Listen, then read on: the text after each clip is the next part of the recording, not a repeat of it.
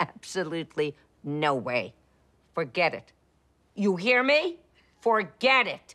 You're an ungrateful daughter, and you're throwing your life away. Do you hear me? You are throwing your life away.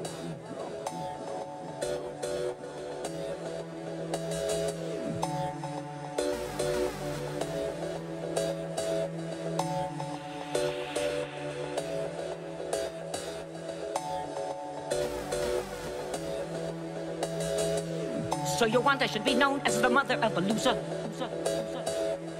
Meet my daughter, former lawyer, now a failure, please excuse her. And you want that I should see the look upon the rabbi's face when she learns that Miss Ivy League attorney's a disgrace. Forget it, you can just forget it, forget it. Forget it, you can just forget it, forget it. In your search for happiness, you never thought of me. Forget it. You haven't caused me so much pain since my episiotomy. Forget it. So you want that I should throw away my sterling reputation? Forget it. While you blab about your new bohemian vocation. Forget it, you can just forget it, forget it. Forget it, you can just forget it, forget it. You want to throw your life away, go ahead, sure. Or when am I gonna tell me, Leo? At the frame store.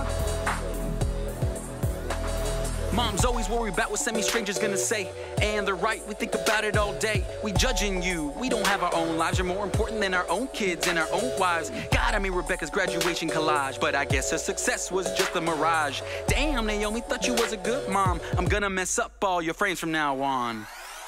Moms don't suffer service and pain to have their daughters bring them shame. Moms don't suffer service and pain to have their daughters bring them shame. Forget it.